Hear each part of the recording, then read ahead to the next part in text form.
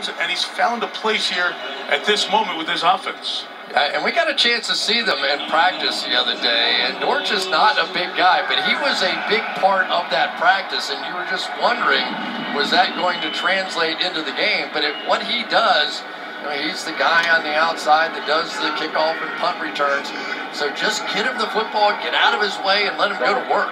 9 catches, all 9 targets for 91 yards.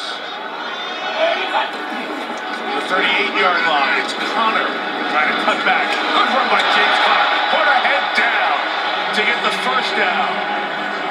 Delivered the pop on Logan Ryan. First down, Arizona right near midfield.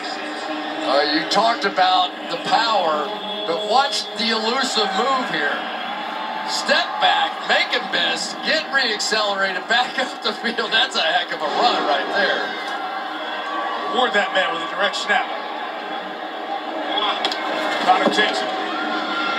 Takes off. Tries to get to the edge. Gets to the 45-yard line. So you ask, why do you do that, right? What purpose is there to go the direct snap to the running back?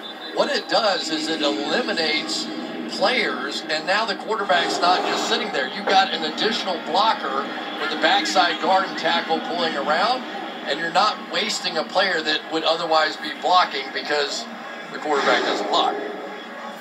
Mike Edwards down, being looked at, trying to get some fluids in here. I thought you said there'd be no math on Christmas night. I mean, come on, it's late. People are sitting on their couch, and you got people taking off footy pajamas trying to count up here. Yeah, doing multiplication tables all over America at this point.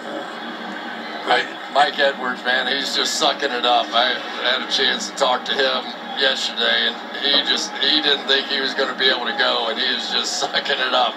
This time of year, that's what football is. It's like, I always wondered if you just kept some player on the shelf, would he look like he was like superhuman out here this time of year with everybody else on the field hurting to some degree? He had a hamstring injury a couple of days ago in practice. It's part of what you were talking about. I was speaking at Freeman, the special teams coach, a couple of weeks ago, and he just made that point to me. He said, the guy's coming off the practice squad. By the way, his legs are fresh. He's going to look faster than he really is at this point. It's a reminder these guys have been through this for months. First down for the Cardinals, or second down, I should say, 2nd and 4, after the 6-yard gain on the direct snap with Connor. There he is again, fighting for that extra yard. It'll be 3rd and short. Let's have 2 timeouts now. Start looking at that with 5.5 to go.